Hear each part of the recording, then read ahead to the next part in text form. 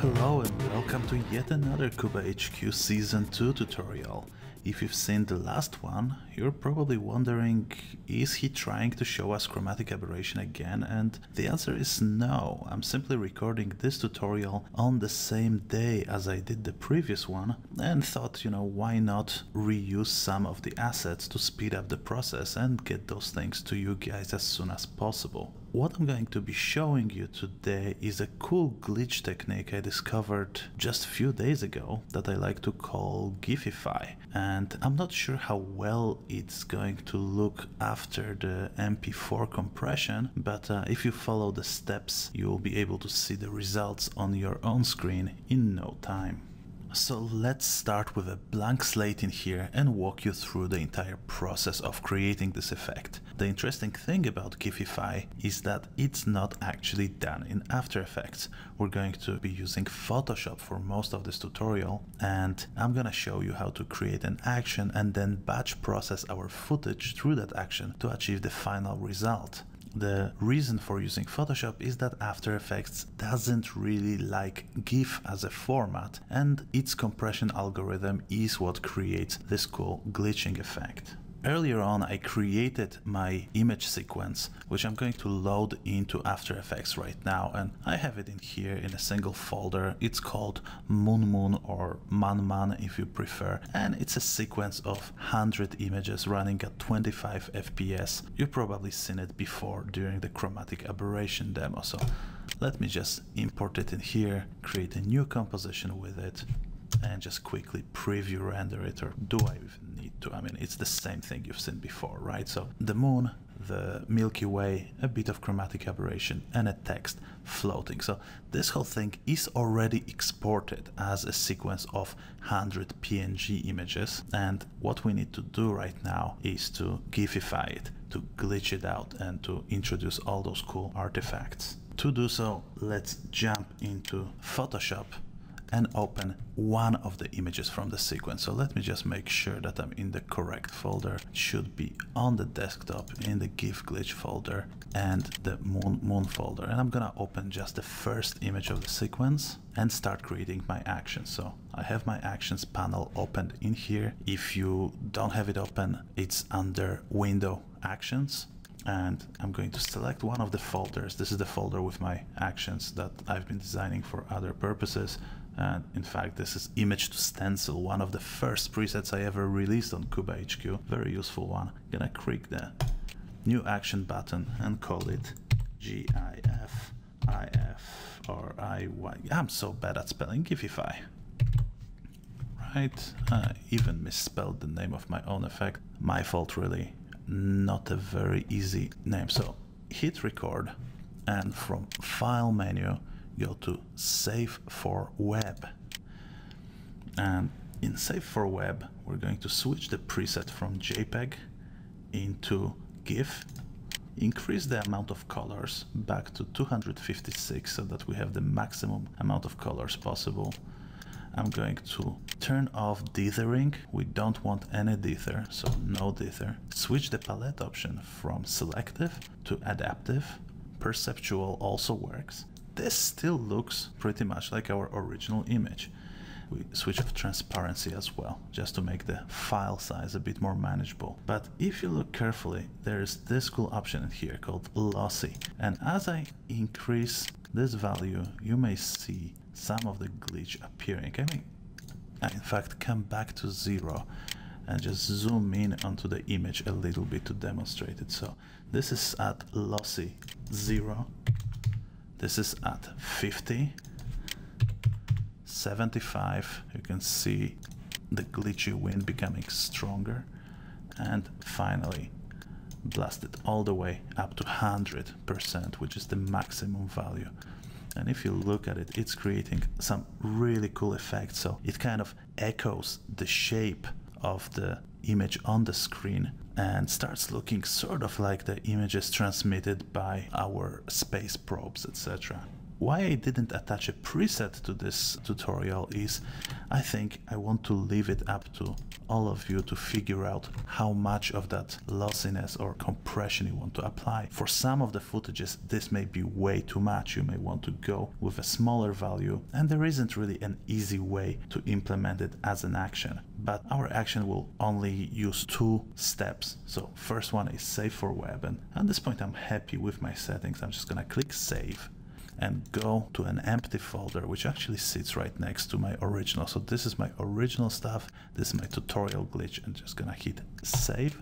And the second very important element of it is to close the image. So I'm just gonna hit this little X and say, no, do not save. At that point, I can stop recording my action. So with the action ready, I can start batch processing my entire footage. But before I do so, I will just go to the image I just created. So I'm going to that tutorial glitch folder, and I'm going to delete the image we just made. And the reason is I don't want the script or the batch processing to suddenly stop giving me a prompt about overwriting files and possibly failing to perform. We're starting with an empty folder, and we're sure that it's going to work. So let's go to File, Automate, Batch, and that pops up a new window. And since this is the last action we used, it's already preloaded in here. If it's not, you can very easily find it. So I have QubaHQ icons, GIFify, and I need to decide on my source. So my source is a folder. I want to process all the images inside of that folder, and it's on my desktop in a GIF glitch, and it's called Moon. So I click OK, make sure that everything else is switched off. I don't want to include any subfolders, I don't want to override anything. I just hit OK and watch it go. So this may take a short while, depending on the size of your images. Sometimes compressing really large images with GIF compression may take a while. But it's going pretty fast, and if I just look at this tab, I can see exactly which image I'm processing. So we're already 25% through, and if I open my Explorer again and I'm already in the correct folder, I can see the images of the sequence coming in.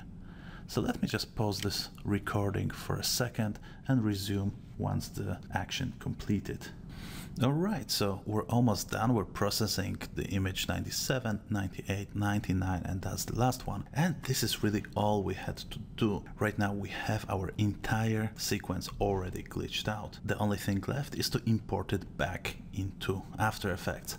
There is a tiny little trick to that, because After Effects does not import GIF as sequence. And the reason for that is GIF could be an animated file within itself, so it doesn't want to risk the fact that, you know, some of the GIFs could contain multiple frames. It just refuses to load multiple GIFs as an image sequence. So how we would do it is double click inside of our bin and simply select the folder that contains all our images. So note I'm selecting the folder and none of the files, and hitting import, and this didn't work.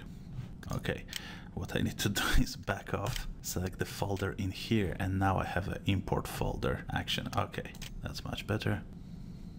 Alright, and now I have tutorial glitch folder with all the files in it. So let's select the first one, scroll all the way to 99, select the last one, and simply drop them inside of our composition.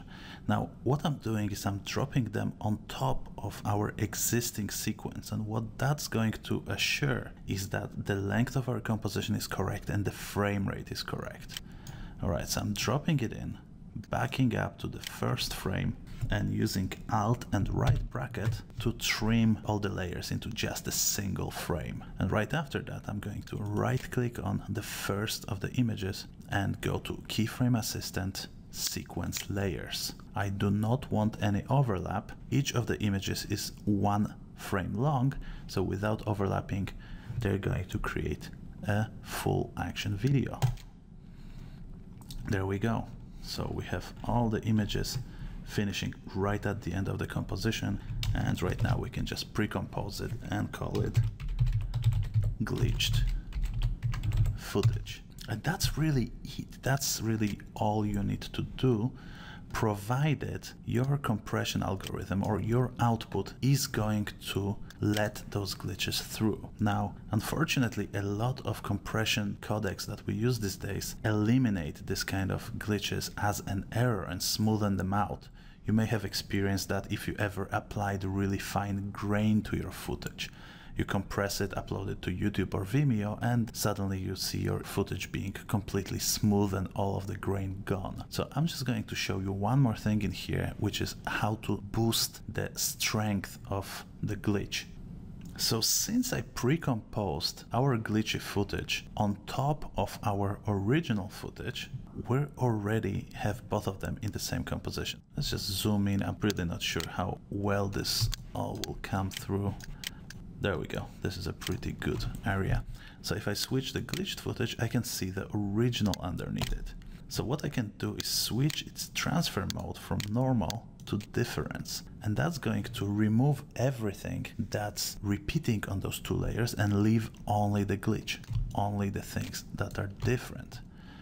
Now, what I would probably want to do is rename this composition. So I'm gonna call it moon underscore glitch only, and then drop that on top of yet another copy of the original. So I'm gonna grab the original, make a new composition, then grab moon glitch only, drop it on top, and apply it as an additive effect. Alright, so it looks quite similar, but what I can do right now is apply another copy.